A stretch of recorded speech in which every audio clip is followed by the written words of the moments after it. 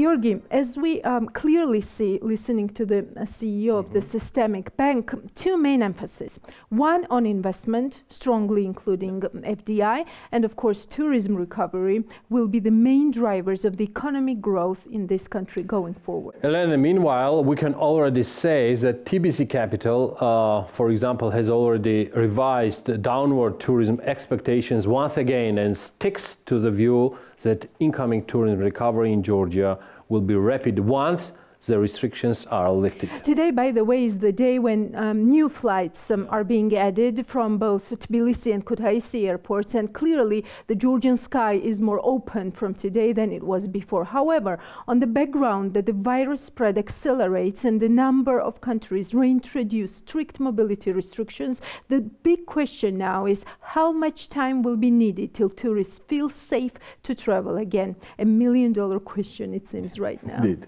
Let's see what Wizziar's communication officer told our reporter exclusively, Maria Madamia, who covers the topic for us from the strategic location, Shota Rustaveli International Airport.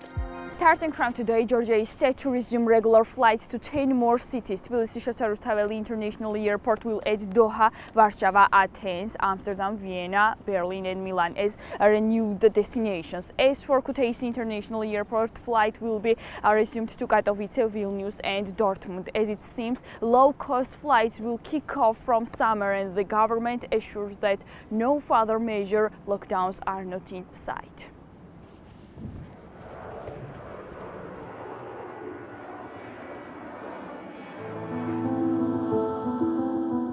Low-cost air company Wizziar will not commence flights in Georgia for the winter navigation season.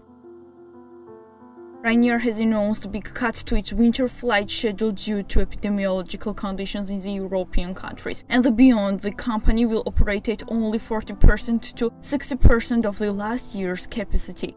The decision will also affect the winter navigation season in Georgia. Passengers affected by the cancelled flights were informed and alternative options had been offered, the statement reads. Wizziar's decision comes with the government statement that the resumed flights will be really regular together with the charter flights.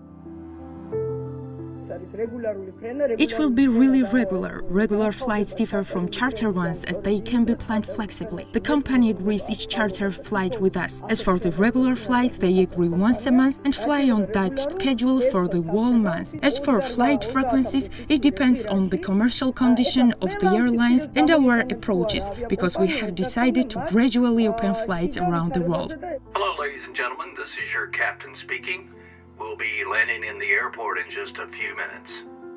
I do not remember even a single case when the airline asked us to increase flight frequency and we restricted. Natia Turnava, the Minister of Economy and Sustainable Development, responded PMG, but despite this statement, the corporate communications manager of the Hungarian airline Wizziar told us that despite their great desire, the company was not able to open a closed base in Kutaisi during the winter navigation season. Winter season probably won't allow us to reopen the base, but we're determined to reopen it, as I said earlier, with the start of the summer season. And let's hope that we'll have a vaccine by then, restrictions will ease, and we'll be able to fly our regular schedule from Kutaisi. So the sky of Georgia is open from today and we will keep track of how regular the flights are from and to our country. However, according to the private sector focus, travel recovery will take some time until tourists feel safe.